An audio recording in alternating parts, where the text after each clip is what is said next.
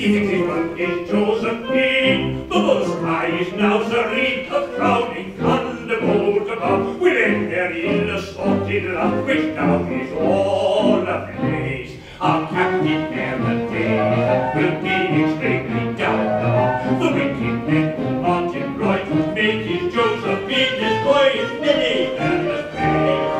Joy, rapture, and force, the golden sky is all serene.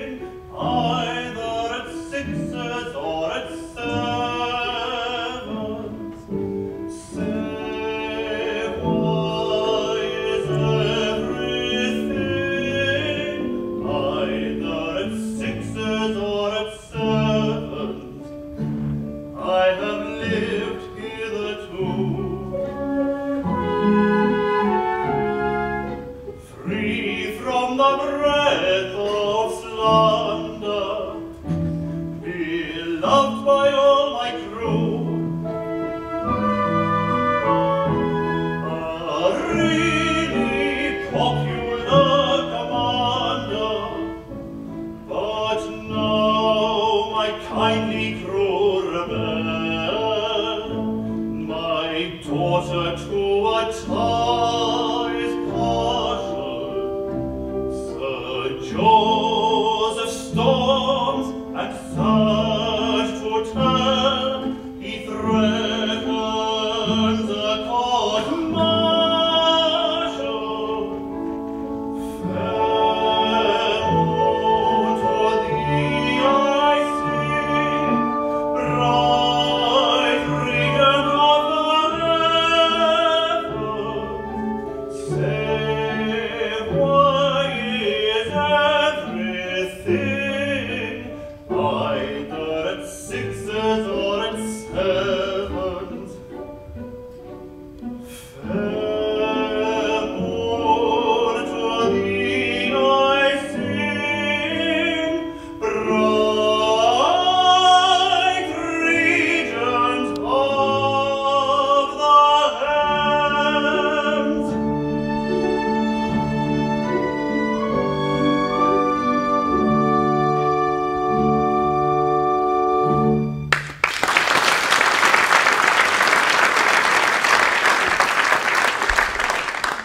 How sweetly he carols forth his melody to the unconscious moon.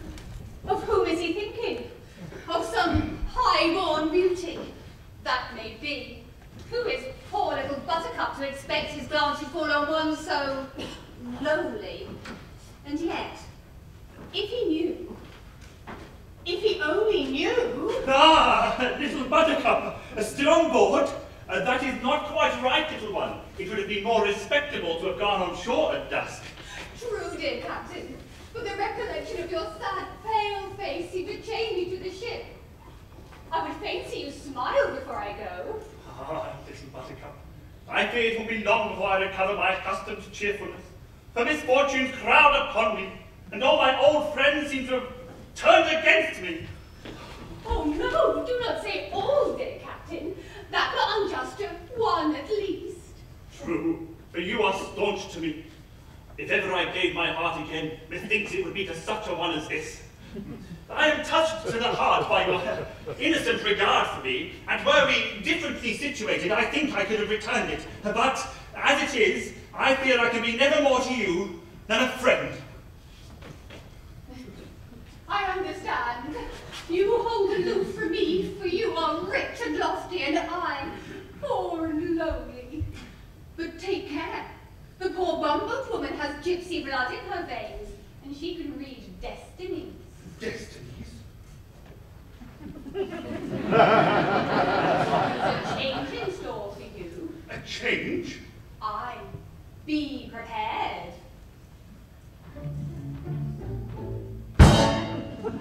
Things are seldom what they seem. Skim milk masquerades as cream.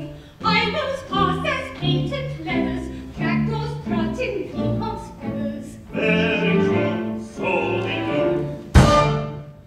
Black sheep dwell in every fold. All that glitters is not gold.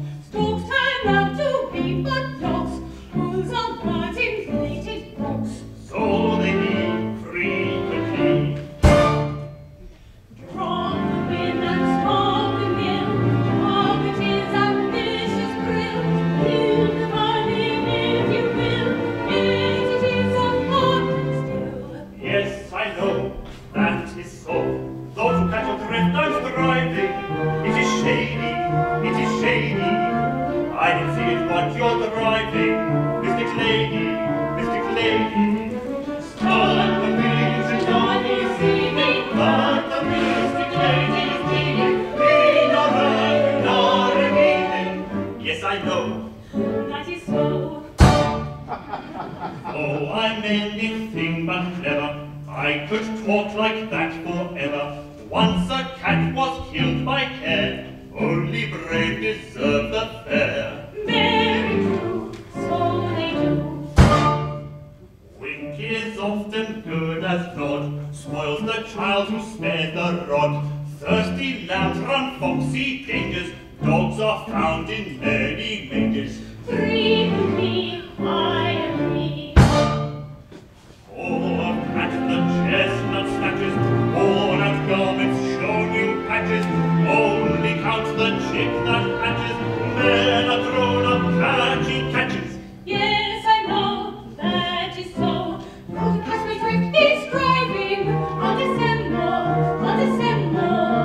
When he sees what I'm driving, let him tremble, let him tremble.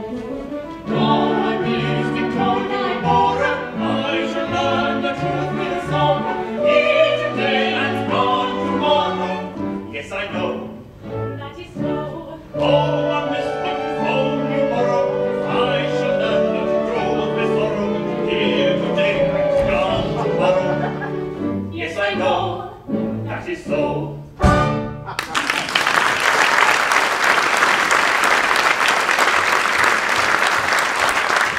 Incomprehensible as the utterances are, I nevertheless feel that they are dictated by a sincere regard for me. But to what new misery is she referring? The time alone can tell. Cousin Corkins, I am much disappointed with your daughter. In fact, I don't think she will do.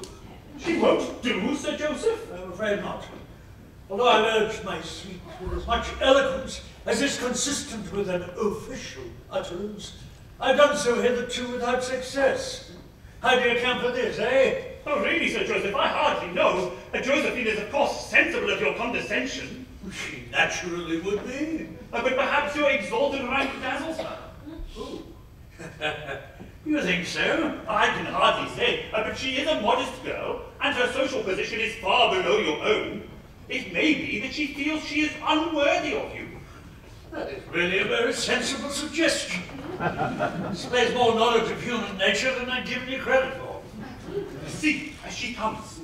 If your lordship would kindly reason with her and assure her officially that it is a standing rule at the Admiralty that love levels all ranks, her respect for an official utterance might induce her to look upon your offer in its proper light. It's not unlikely. I will adopt your suggestion. But Sergeant, she's here. Let us withdraw and watch our opportunity.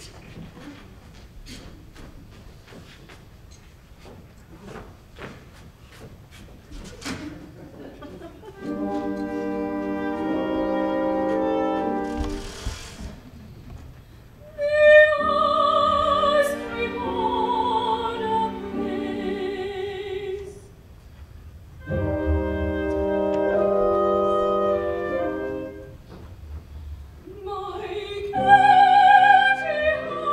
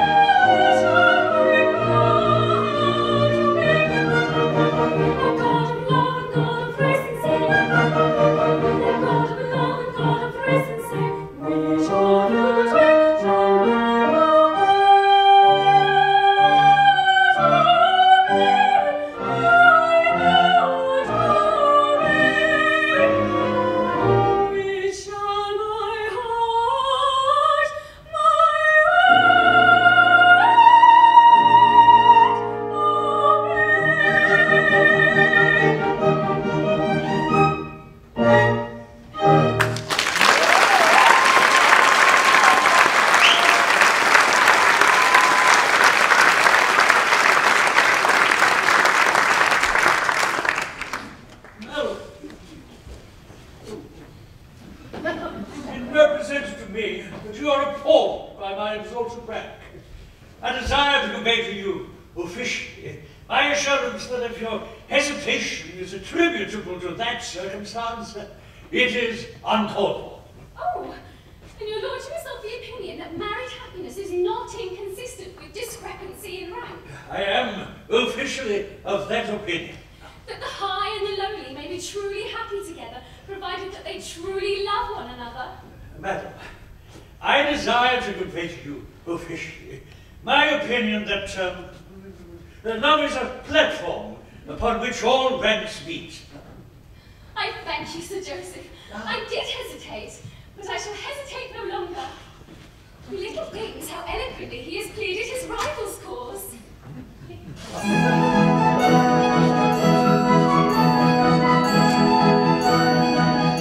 Never mind the winding wherefore love and never ranks, and therefore though his lordship's station's mighty, though stupendous be his great, though her tastes are mean and flighty, and her fortune poor and late. Ring the merry bells, lordship, rend the air with warming one, for the union of the lordship with a humble captain's charter, or a humble captain's daughter, For a gallant captain's daughter, The Lord who rules the water. and a town bows in the water. let the air with joy be weighted, rend its softly air upon, for the union of the maiden with the man who wants her love.